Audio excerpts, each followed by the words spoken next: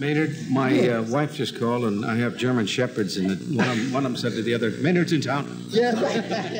I got to ask you about that instrument.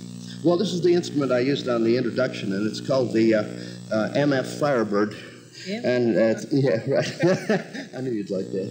And it's actually an instrument of my own design. What is the advantage of that, having the valves and on, having the slot? I don't understand. Well, there's a certain thing. I have another instrument. They're the same version in the trombone.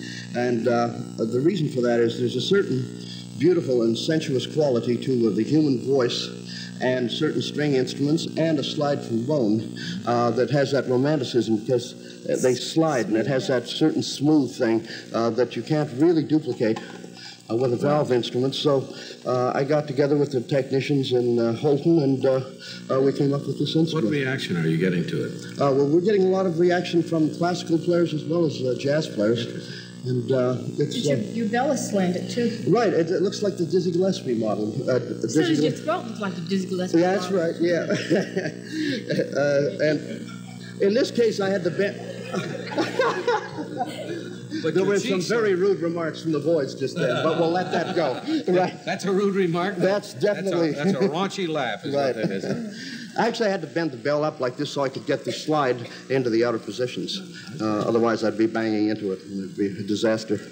We talked about this before. I was trying to tell Melvin, you have a special process of breathing, a special way of breathing. Well... It involves yoga exercises, doesn't it? That's right. Actually, there's a fair amount of variance on them, but one of the ones that I try to teach when we go into the schools is the some of the yoga books, when you turn to the pages that deal with prana and pranayama, deal with the fact that most Westerners don't breathe correctly through their nose when they inhale, and they talk about it as either throat breathing or in some cases they call it nose breathing, but it really has to do with a difference in sound. Can you lower that a little bit? Sure. Most people, when they inhale, first of all, there's no such thing as a super strong lip. Lip? Yeah, in a trumpet player. It's really, the strength is his coordination and his air power. Is that the lungs and all the other... You're saying the embouchure has nothing to do with how high a guy can go? Oh, that has a certain amount, but very little in today's high-power playing. You know, and... It's where you send the breath. Right. But also, most people, when they inhale, get this sound. Just bring it way down.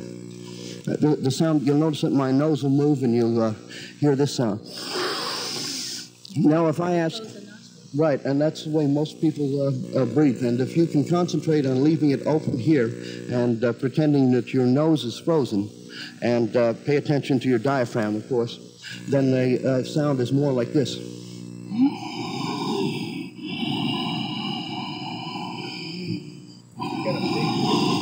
got a big nose? Is there an advantage?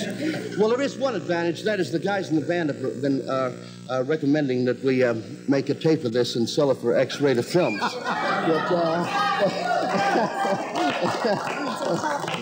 yeah, right. She just mentioned the telephone line, man. I love that. Hey.